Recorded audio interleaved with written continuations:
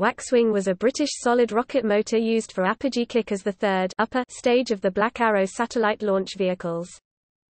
Waxwing was used to successfully place the Prospero X-3 satellite into low Earth orbit on 28 October 1971, Britain's only satellite launch on an indigenously developed launch vehicle.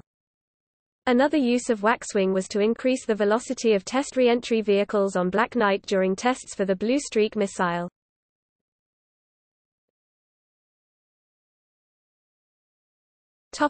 Design and development.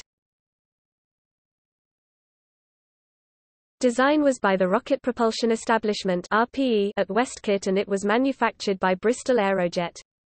The casing was spherical and the propellant grain used an internal star profile to control the initial burn rate.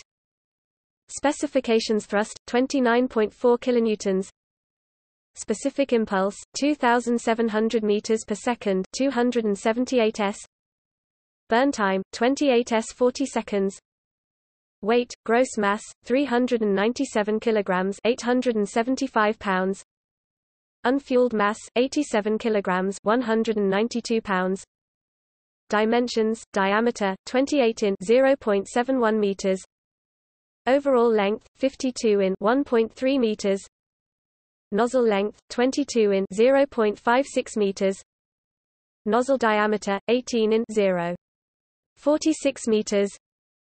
See also